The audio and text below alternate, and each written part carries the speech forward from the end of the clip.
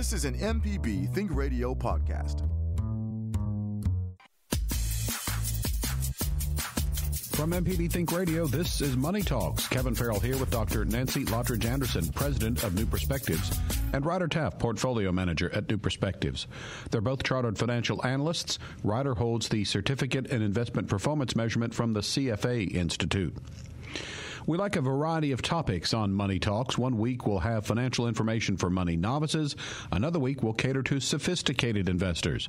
Today we'll learn about multiples. What's that, you say? Well, stay with us and you'll find out. Our expert hosts are always ready to take any of your personal finance questions. So, good morning, Nancy. Let's start with you. What financial news do you have in mind this week? Well, good morning. I'm thinking Christmas. You know, it's coming fast, not fast enough for all those children out there. But connected to that, we're looking at retail numbers. We're expecting to have a really good retail season, which is being reflected in those higher prices, but also looking at the supply chain. And we're starting to see some relief. Our ports are not as backed up. Shipping rates are coming down. Certainly, they're not back to where they were before the pandemic, but we are seeing relief. But we were talking in the office about how that relief is not evenly distributed. And what we're seeing in bigger metropolitan areas, goods are starting to get through much easier. But if you're in a rural area, smaller town, you're having a bit of a struggle. Larger retailers are managing this pretty well, but even they are struggling in these smaller areas getting those goods. And certainly if you're a small retailer, it's still a tough go. But this is going to take a while for it to ease, especially since we are all what I call Christmas crazy. We are just so excited to finally be able to celebrate. And, you know, the earlier part of the season, before Thanksgiving, I was out there buying my decorations, plenty of things on the shelf. But now it's just cleared out because we are just ready and anxious. And so that's contributing to those higher prices and the supply chain issues. I guess I'm lucky. The things I've been ordering, I really haven't noticed any delays. So I've been getting things shipped on time. So I guess it might be part luck and part what you buy. And also I did Go ahead. Maybe what you're buying, no one else wants, Kevin. That's because I'm a unique individual. That's it. Good morning, Ryder. What's on your mind, financially speaking? Good morning, Kevin. I just want to verify first that when Nancy says that we are all Christmas crazy, she absolutely at least means herself. We were about a day and a half late getting the Christmas tree up in the office, and boy, did we all hear about it. But we have those decorations up now, so come on by and see the Christmas lights.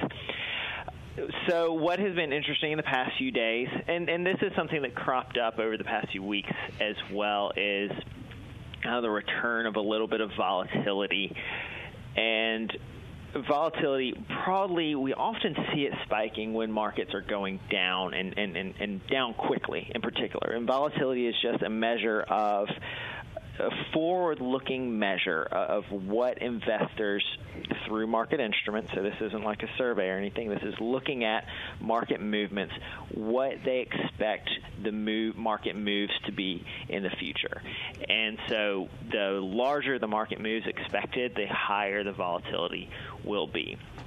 So like I said, you often see it spiking when markets are going down, and for reference, volatility index, the VIX we call it, is often hanging around in the kind of 14, 15, 16 range. It's just a number. It's a dry number is all you get from it.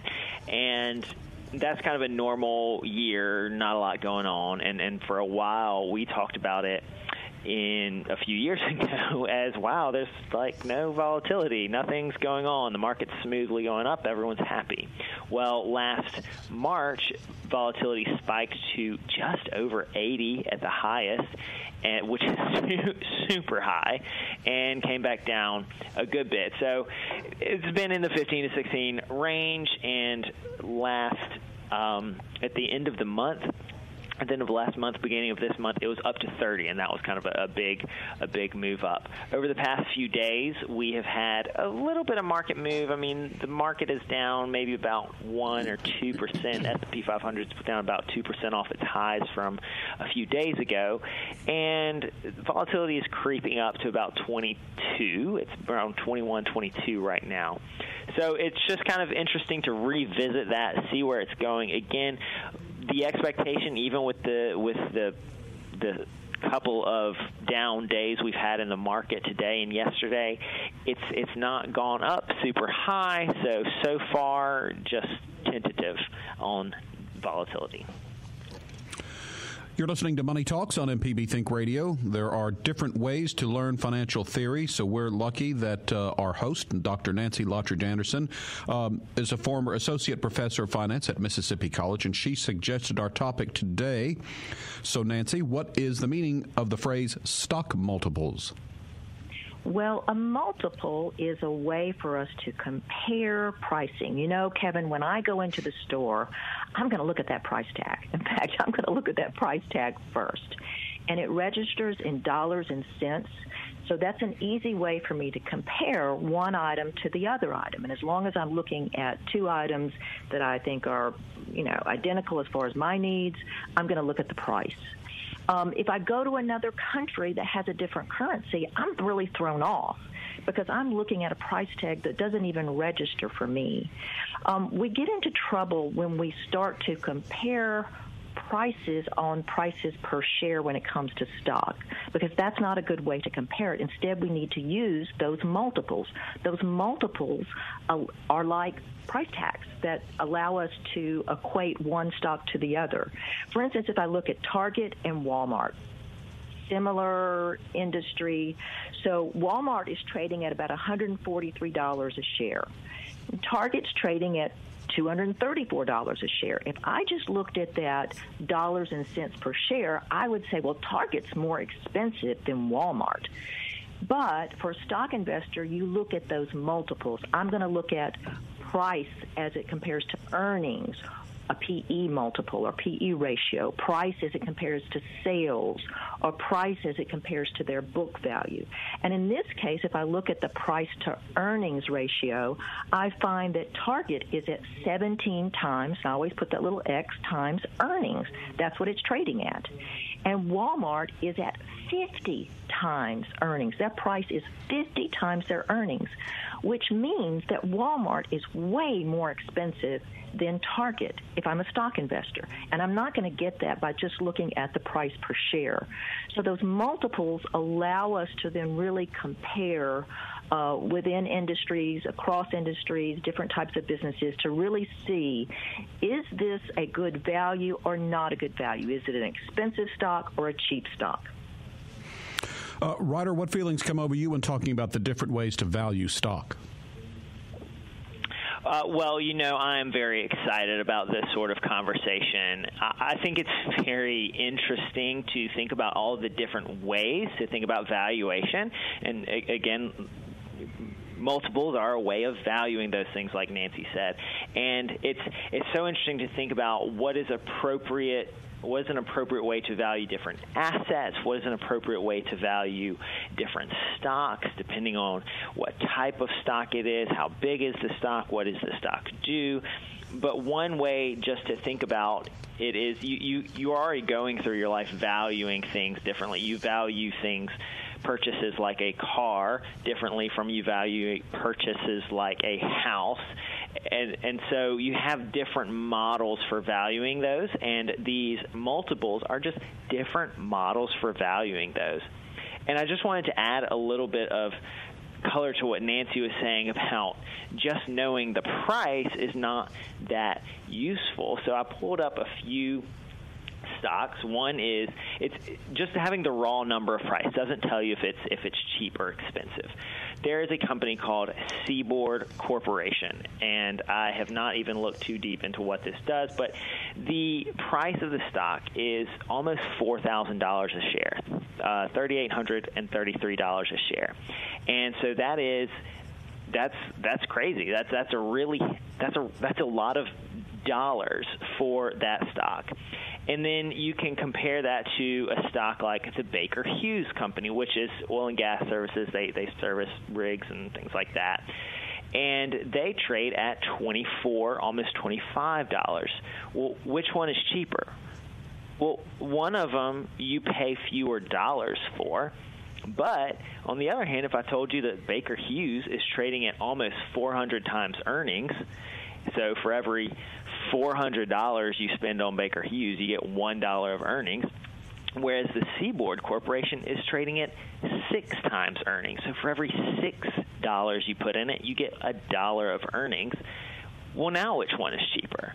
So having a multiple gives you a different an interesting way to compare those things. And that is just one of the multiples I know that we're going to talk about today. And like I said, there's going to be a lot of different ways to look at any given company and see what is appropriate, how is appropriate to compare them. If you have a question for our experts, send an email to money@mpbonline.org. It's not winter vacation. We're back in school to learn about stock multiples today. We know Nancy's a big fan of ticker symbols, so what is the New York Stock Exchange ticker symbol BID? Think about it during the break, and we'll have the answer for you next. You're listening to Money Talks on MPB Think Radio.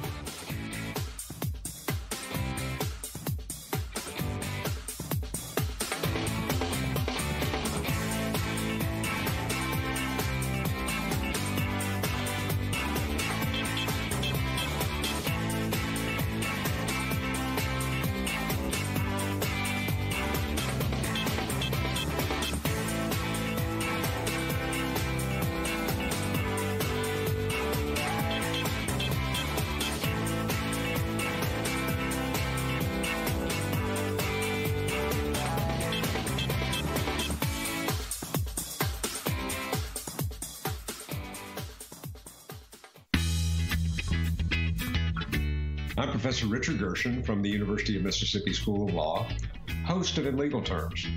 If you're enjoying this podcast, I encourage you to listen to In Legal Terms, the show about you and your rights. We find interesting legal topics to bring to you and let you know how the law affects you. Find In Legal Terms on any podcasting platform on your smart device or on our website, inlegalterms.mpbonline.org.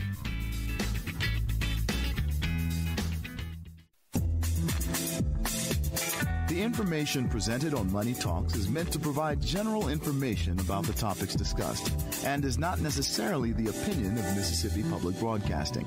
The information presented does not create any type of relationship between the hosts and guests and the listening audience. Please consult a financial advisor or any other qualified professional for guidance about your personal finance questions.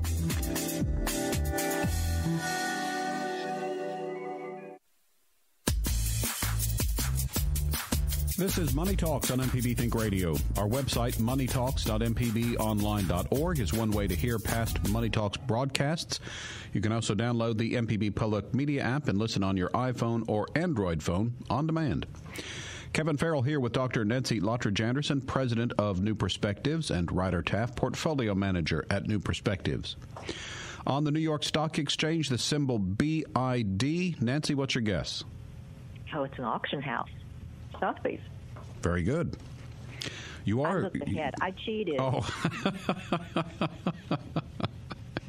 That makes sense, though. Bid, auction house, that'll work.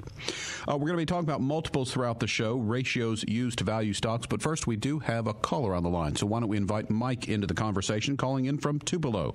Good morning, Mike. Go ahead. Good morning, guys.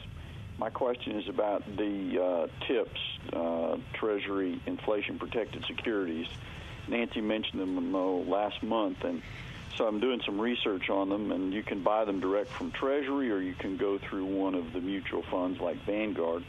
I have some cash in an IRA, and I'm looking for a place to park it and generate, a decent return with minimal risk. Does it make more sense to buy it from Treasury direct or from one of the mutual fund companies where maybe there's a little more flexibility in coming out of it rather than locking it in for 5, 10, or 30 years? Well, Mike, when you buy it from a mutual fund company, you're not buying one TIP or one bond. You're buying a collection of TIPs or a collection of bonds. And the problem with that, yes, you have more flexibility. You can cash out any time. You don't have to wait till it matures. But then you're also subject to market risk, because as interest rates change, then that can affect the price of the underlying bonds. Now, if you're buying TIPS, there's some built-in protection there, but still you are going to be exposed somewhat. Going through Treasury Direct means you're buying an individual Treasury bond with that inflation protection built in. So you do have to wait until it matures, but even if it fluctuates in the meantime, you don't really care. You're going to get your interest and you're going to get your money back. That's what you're after. So there's the difference. Now, I'm not sure, Ryder, do you know if Treasury Direct will allow you to do IRA accounts? So I'm not sure about that, but there is a slight difference, I believe, in what you would be purchasing on the market or from a mutual fund or ETF company versus from Treasury Direct. Treasury Direct, I believe you're referring to the Series I bonds. We've discussed those a number of times, I know, and those are actually, if you want to get an investment which will match or ever so slightly beat inflation, Series I bonds are really the only way to kind of do that perfectly, in that they earn two rates. They earn a fixed rate, which is fixed from the day that you buy it. That fixed rate is currently 0%. Surprise, surprise. And then they earn an inflation adjustment, which is set every 6 months. So this past one was, I want to say, 3.65% or something for 6 months, which gives an annualized 7.1 whatever for the year. And so that's what you get. And it's kind of, when you buy it at Treasury Direct, you don't see a fluctuation in value. You just have an account. And like you said, there are some lockups there. I believe it's 5 years. There's a penalty for early withdrawal. You can withdraw early, but there's a penalty for early withdrawal at Treasury Direct, and there's limits on how much you can buy. You can only buy $10,000 a year per person. So while that's the best way to track/beat inflation, whichever way you want to look at it, that's not. It's a little harder to access. With buying TIPS, Treasury Inflation Protected Securities, those are just like other treasuries. Those are publicly marketable things. You can go, if you have a brokerage account or you work with a broker, you can go buy those actual bonds if you want. The one issue I have with buying those is you always have to know. Again, we're talking about valuation today, so it's a great question. You have to know what the break-even rate is. So those, naturally, when people are fearing high inflation, they will buy those, and the price of those on the open market, where you would be buying it, increases. So all of a sudden, it's not, oh, there's 3% inflation in the future, so therefore I get 3% on those. You get kind of the difference between what the inflation expectation at the time of purchase was and what inflation ends up being. I don't have the break-even rates in front of me right now, but I know recently they've been as high as 3% or so. So if you bought a bond, if you bought a TIPS bond, and inflation didn't average 3%, say it was less than 3% over the next 5 years, you would have been better off just buying a regular treasury. A regular treasury for 5 years is not earning a whole lot. If inflation was indeed over 3%, then it would have been better off to buy the Treasury Inflation Protected Security. But you wouldn't have gotten the full 3%. You would have just got the difference between, again, that rate that you purchased it at initially. And that's why the break-even rate is really important to look at, and also over the entire term of the bond that you're expecting to hold it, if that makes sense. Yes, but gosh, now it's even more complicated than I thought. So. Oh yes, I did not expect to simplify this question for you. No, whoops. My problem. My fault there. My brain remembers what Nancy said, that it was paying like 7+%, and that you could buy 10,000 this year and say 10,000 too, and just as a way to hedge against inflation and a safe place to put some money. Yes, and that would be what you buy from Treasury Direct. It's got a lot of limits, but it's actually really good at providing you that inflation protection. And so if that's what you're looking for, if you're looking for, I want what is essentially a savings account that is going to give me an inflation protected rate, that Treasury Direct Series I bond, that is what you're looking for. Mike, let me also just give a plug here, because one of the best hedges against inflation would be dividend-paying stocks. Okay. All right. Well, thanks for your help today. Thanks for your call. Thanks for your call, Mike. We tried.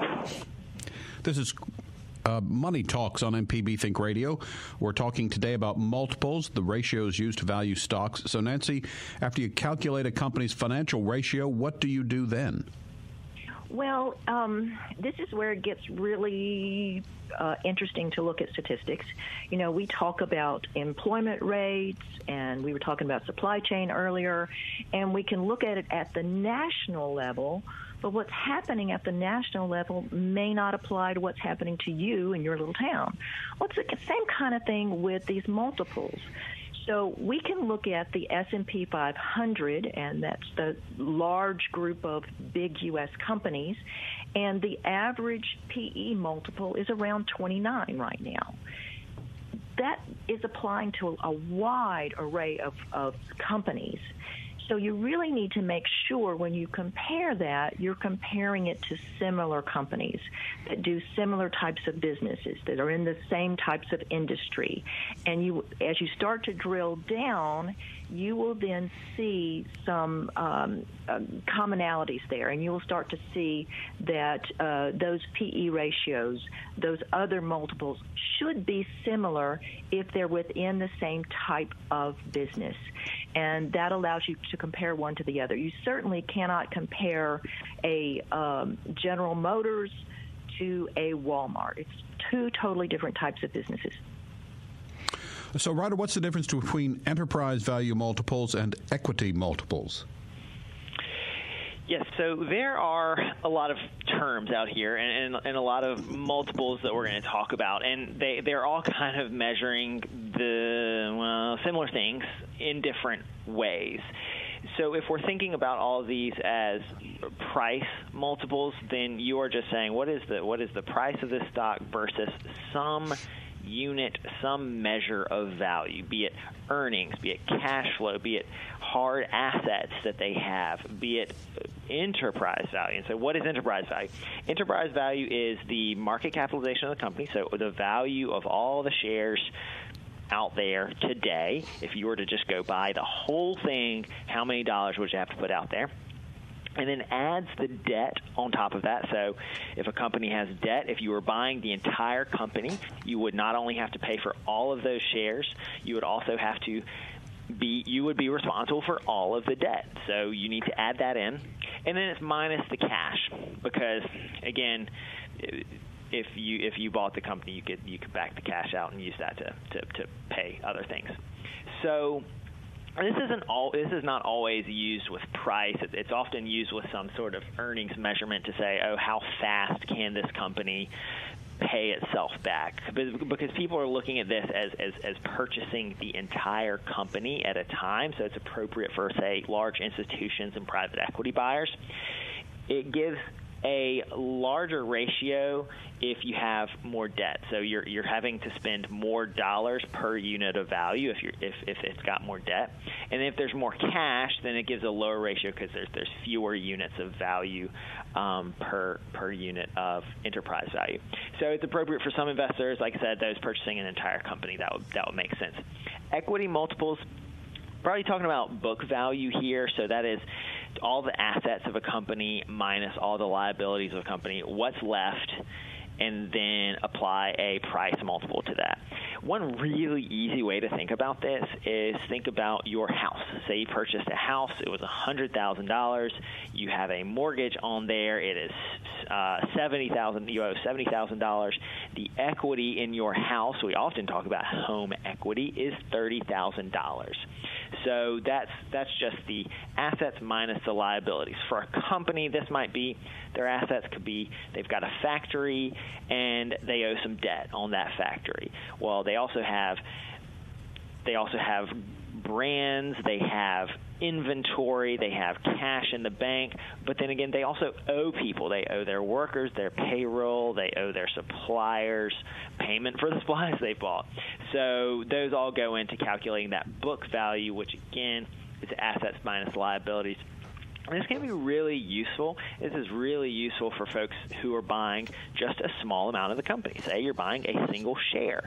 You want to say, well, I get a little slice of kind of what's left over after you subtract the liabilities from the assets. So that's how I want to look at that. Again, all these multiples are very useful for different reasons. They all tell you valuable information, and you should definitely look at more than one because there's a lot of them out there. Today we're talking about valuing stocks, but we're also looking for your general personal finance questions. Can you guess what the NASDAQ stock symbol is for Dave & Buster's Entertainment? We'll have that for you next. You're listening to Money Talks on MPB Think Radio.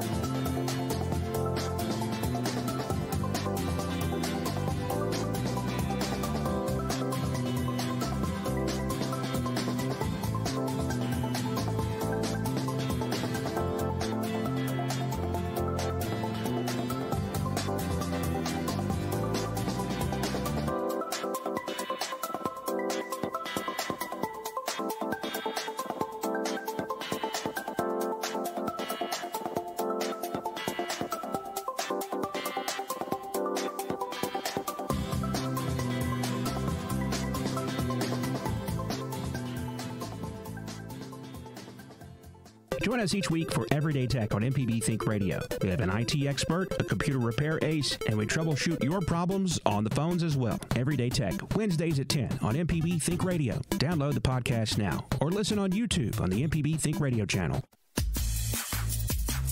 This is Money Talks, MPB Think Radio's personal finance broadcast.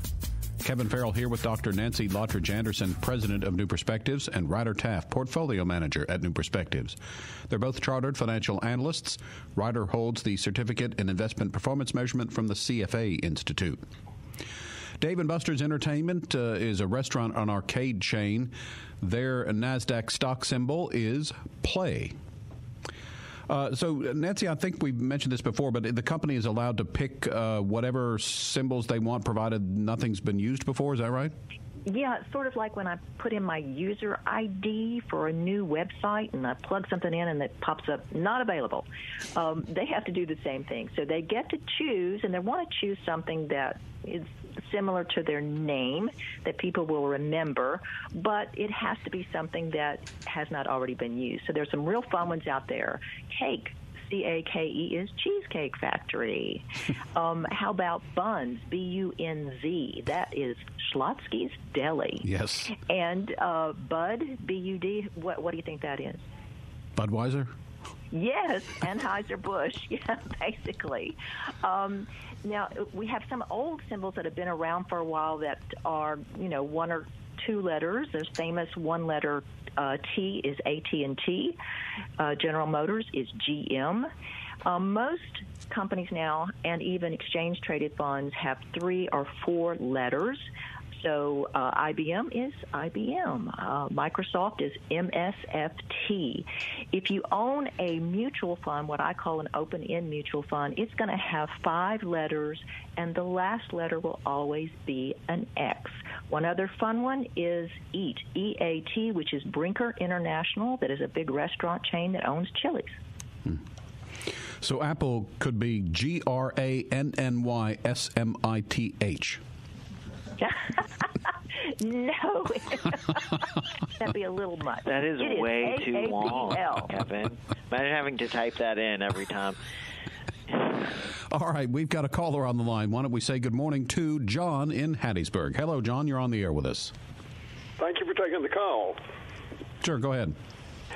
Yes, my wife and I are both retired.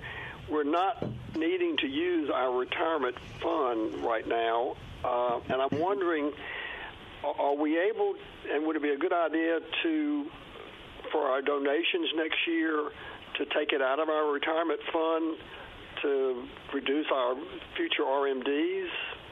How old are you, John? Yes, I think that's a great idea. As long as you are 70 and a half, you can send money directly from your IRA to a charity, and you need the custodian to make the check out to the charity. So charities, churches, and schools are generally all qualify. And it's important that the custodian sends it directly to them or made out to them instead of sending it to you. And they can send it to you made out to them, but as long as it's not passing through your hands. And that is the only way you can make sure that it does not count as income for you.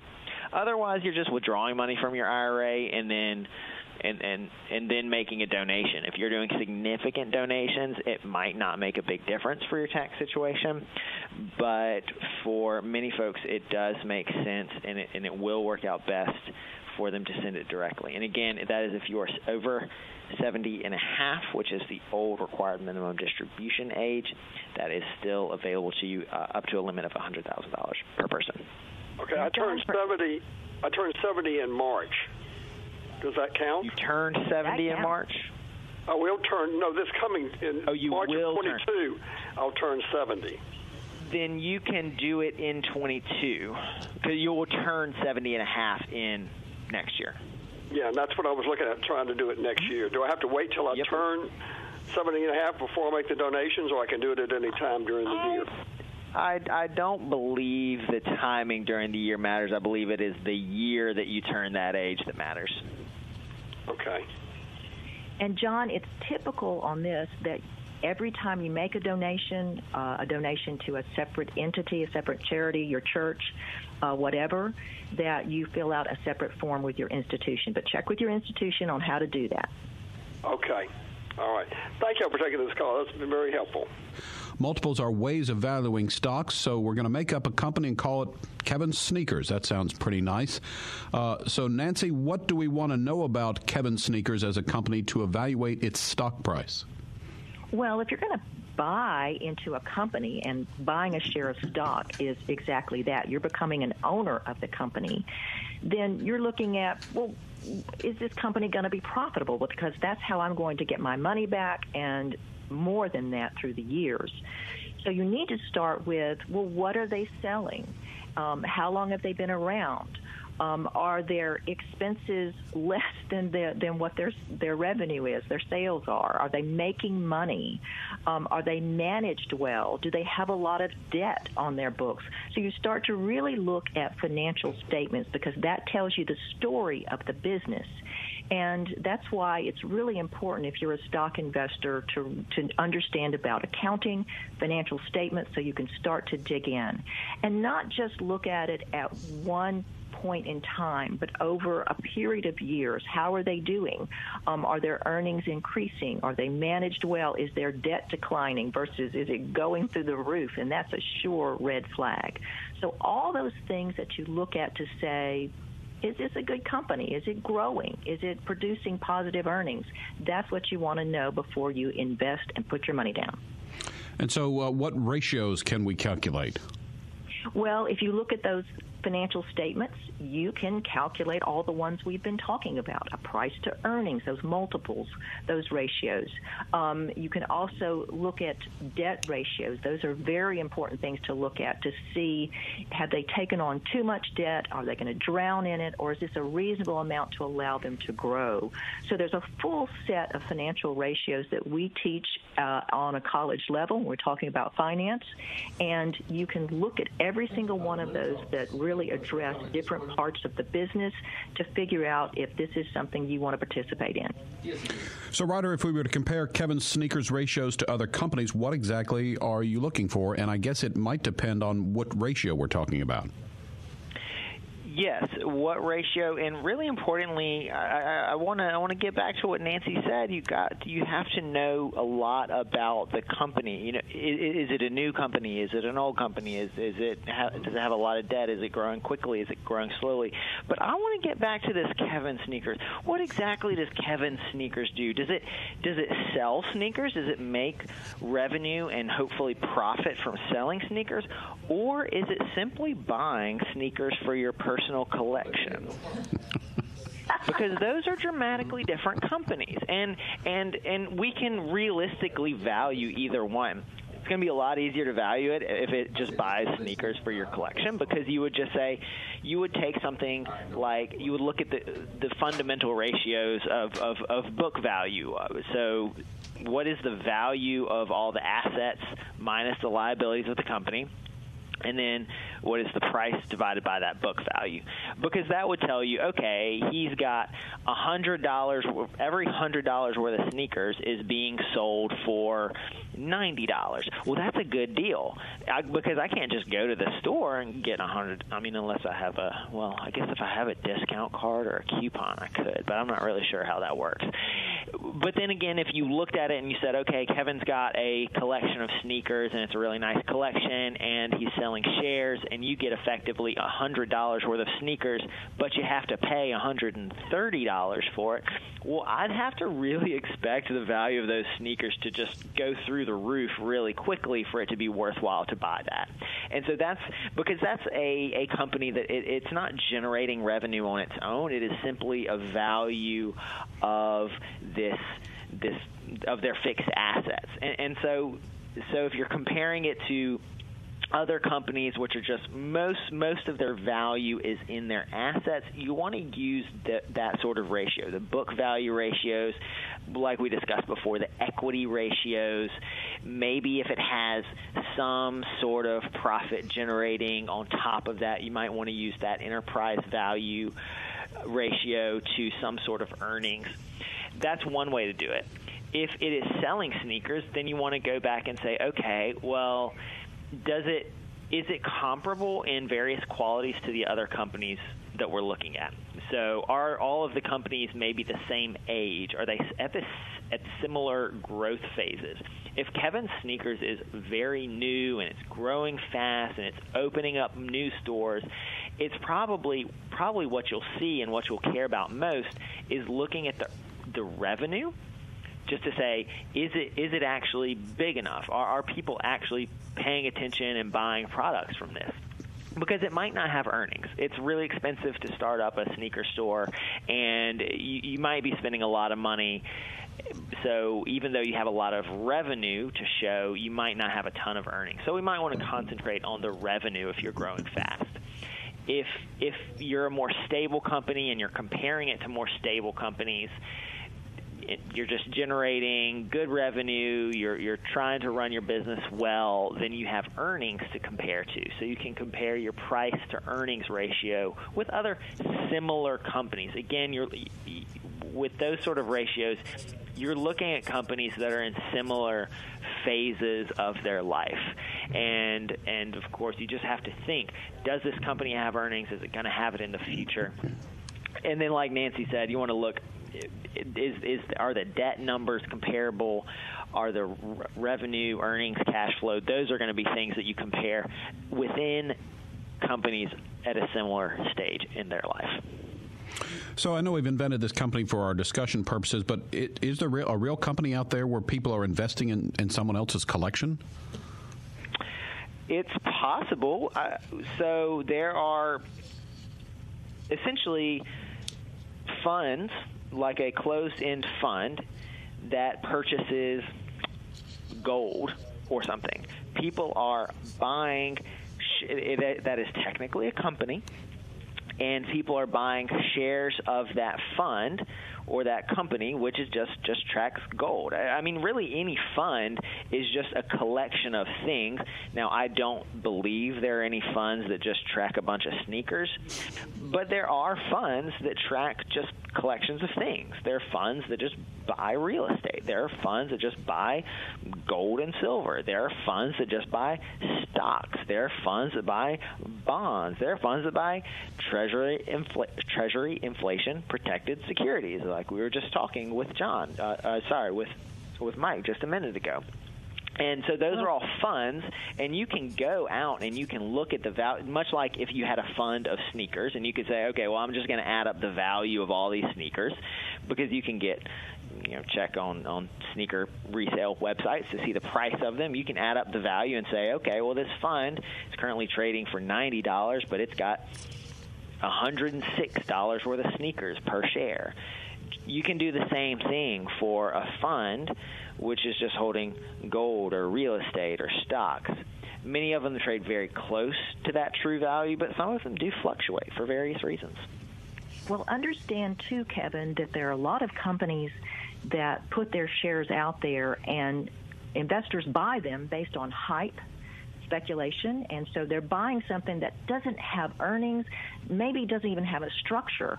The latest one is the special interest group, special purpose group, the SPAC, that is Trump's media company. And that company is not really even up and going. It doesn't have financial statements. It has nothing. And yet it's being valued at these enormous numbers. So that happens all the time. We saw plenty of that at the end of the 90s, where all of these dot-coms they created a business, they got people to buy shares, but there was really nothing there. You were buying a bill of goods.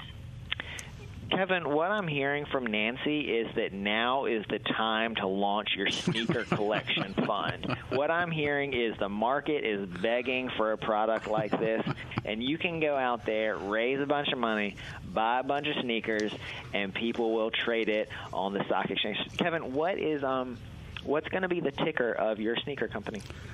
That's a good one. Let me think. Oh, gosh. Nancy, you're good at this. What would be a suggestion? Shoe? S-H-O-E? Well, Shoe is good. Let's see if that one's taken. S-N-E-E-K. Shoe is not taken. Surprising. Yeah, from an A to an E, because you're being a little sneaky here. All right. We'll go with that. S-N-E-E-K for Kevin's sneakers on the out there if you're looking for it. So we're learning about multiples to value company stock today. What would be a good symbol for an oil and gas company? We'll have two suggestions next. You're listening to Money Talks on MPB Think Radio.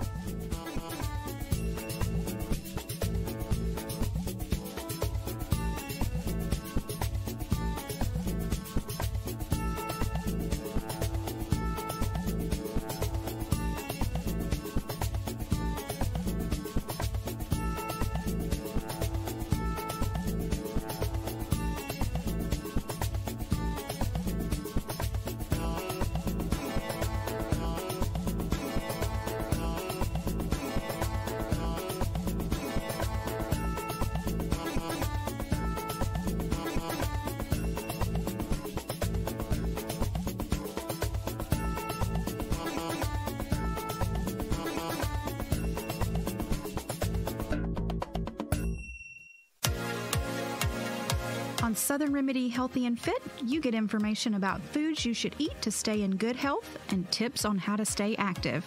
I'm Dr. Josie Bidwell, host of Southern Remedy Healthy and Fit, and Associate Professor of Preventive Medicine at the University of Mississippi Medical Center. Listen to the show every Monday at 11 or subscribe to the podcast by searching for Southern Remedy with your preferred podcasting app.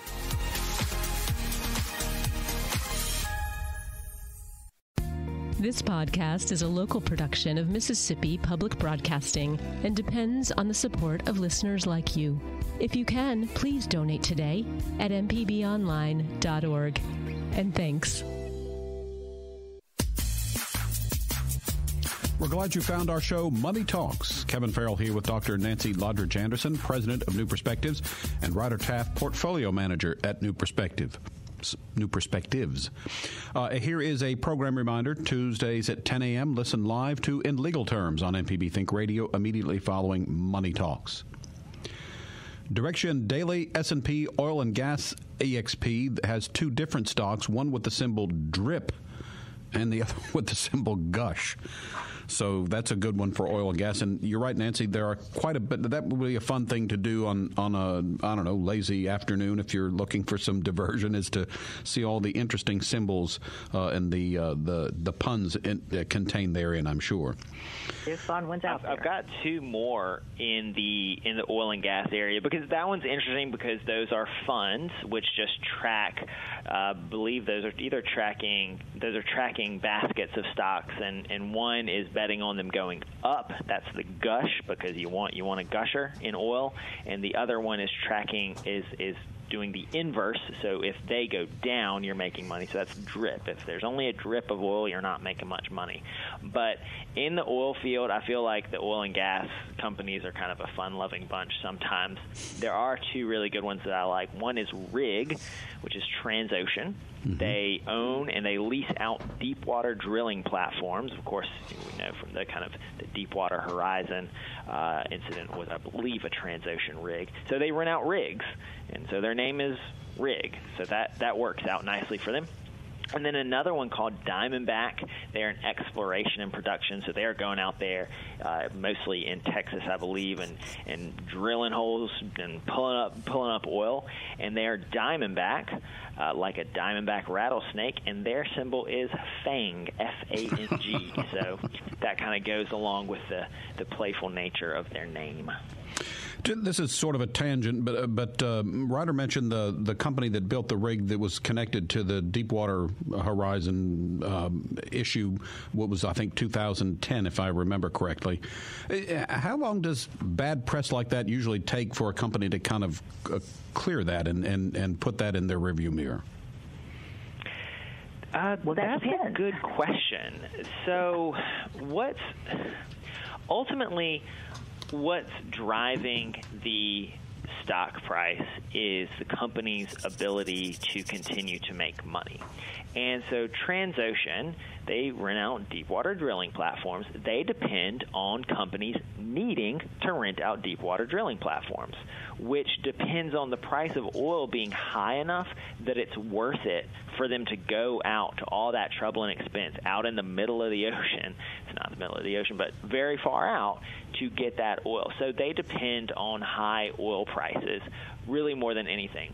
That being said, if an incident like that, they do bear some responsibility there. There are several different companies involved. Obviously, there was BP was the oil major on that. They rented out the rig itself. There were other companies involved, and so if someone looks at that company and it hurts their reputation so much that nobody wants to do business with them, then that's a serious problem for them. For that type of area, there are not a lot. I want to say, two major companies that rent out rigs like that. I mean, there's a number of companies that own rigs and can rent out those rigs, but there's two major companies focused on that lease and rental area. So it's not like people had a lot of choice, even if they were a little iffy on Transocean. They may be the only shop offering you a rig, so you have to rent it from them anyway. So that could be one way that it affects their stock price. We're a little bit pressed for time, and I think this is a question that we can answer quickly, but someone called in and was wondering if the minimum age for the RMD required minimum distributions went up from 71.5 to 72. Nancy, do you know? It is at 72, but then Ryder referenced this 70.5 because we have this change in the law with using your required minimum distributions for charitable donations. And so we're taking advantage of when you hit 70.5, but it is 72 when you have to start taking those out. All right. Very good. Money Talks is a production of MPB Think Radio, funded in part by generous financial support from listeners. To hear today's show or a previous show, you can visit moneytalks.mpbonline.org. or listen to the podcast by searching for Money Talks on your preferred podcasting app. Our show is produced by Liz Gill, and our call screener today was Java Chapman. So for Dr. Nancy Lottridge Anderson and Ryder Taff, I'm Kevin Farrell, inviting you to join us every Tuesday at 9 a.m. for Money Talks, heard only on MPB Think Radio.